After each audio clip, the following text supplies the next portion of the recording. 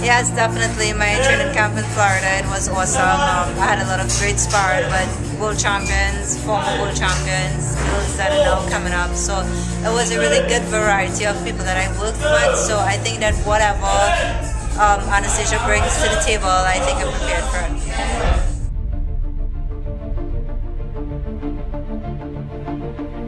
Well, I am confident, and yes, I'm also a little bit nervous. Usually the butterflies are there.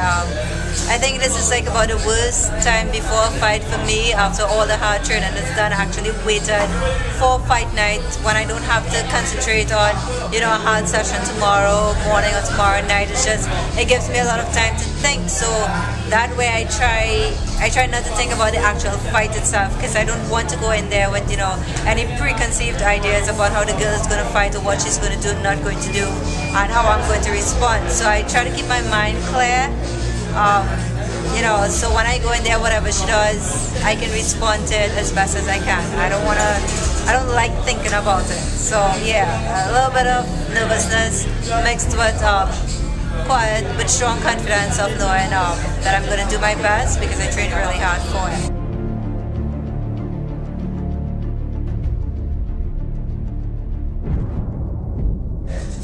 I don't know as yet if there are going to be like foreign judges and how many. I expect that there would be neutral judges, and I also prefer it, because when there are neutral judges and the fight is close and it goes, the hometown person's way, they usually the foreigners say that, they were cheated and robbed and whatever.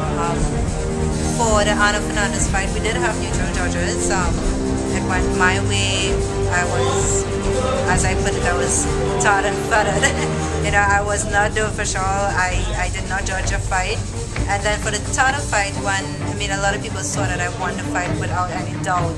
It was ruled as a draw, and then no one blamed the judges. No one blamed Tada. They blamed the judges.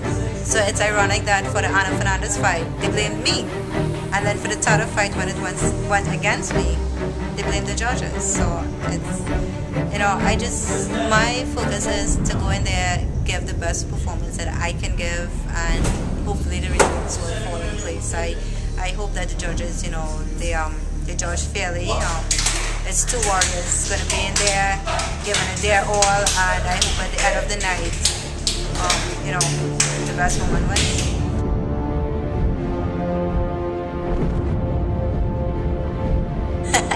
No, I don't talk to them because they don't respond. But I think I harass my coaches endlessly. I text them. I keep in touch with both of them. Especially when Bonnie is here. She has a very calming effect. My local coach, Ria Ramnarine, he's usually pulling out a little bit of hair that he has left.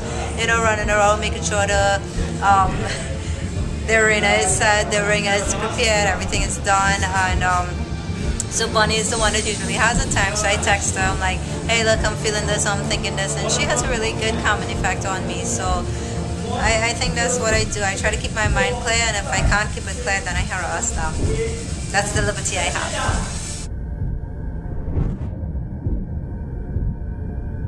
Well, to be honest, I can't say much on that, because I haven't been here for the past 3 weeks. I don't know if any new sponsors came on board or not. But the Ministry of Sport and Youth Affairs is they played a huge role. I know that I think the bulk of sponsorship came from the ministry. Mapo Members Club, they always first on board to assist in whatever way that they can. We have had, my gym here, Fine Line Fight Factory, they sponsored part of my training camp, and that's the only way it was made possible for me to go to Florida. As for the rest of the card, I really can't say, but it's always a struggle, and I think corporate Trinidad and Tobago, we still have room for anyone who wants and can afford to contribute to the promotion, because it's really very expensive, and it takes a lot. So fan-wise and support in that way, since I came back, less than 24 hours that I've been back, I have been having a lot of calls. I think that the crowd is supposed to have a good crowd. I just want to remind people that it is Friday night, not Saturday. A lot of people are accustomed with the competitions being on Saturday, but this time it is on Friday night. This Friday, day after tomorrow. So, I don't know when you're showing this interview, but Friday 29th July. You know, so come on out, show your support. It's going to be a fantastic night of fights all around. We had a press conference earlier today, and it was very interesting. Funny though that we are very much alike in terms of empowerment. I think we're not the trash talking type. We made no predictions, so we were very respectful and professional to each other. And what I'm going to say to her is, coming out there, I'm looking forward to a good, clean fight. And I know that you trained hard, and so did I. And it's good. I know that you're going to bring your A game, so I'm telling you, bring it, because I am prepared.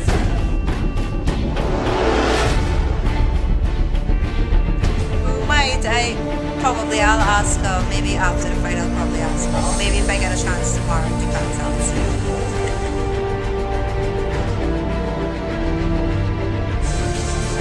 If I'm intimidated by her experience, no. I've had my fair share of travels, and Anastasia, she is very, very well traveled. I have to say that looking at her record, she has fought like in most parts of the world, you know.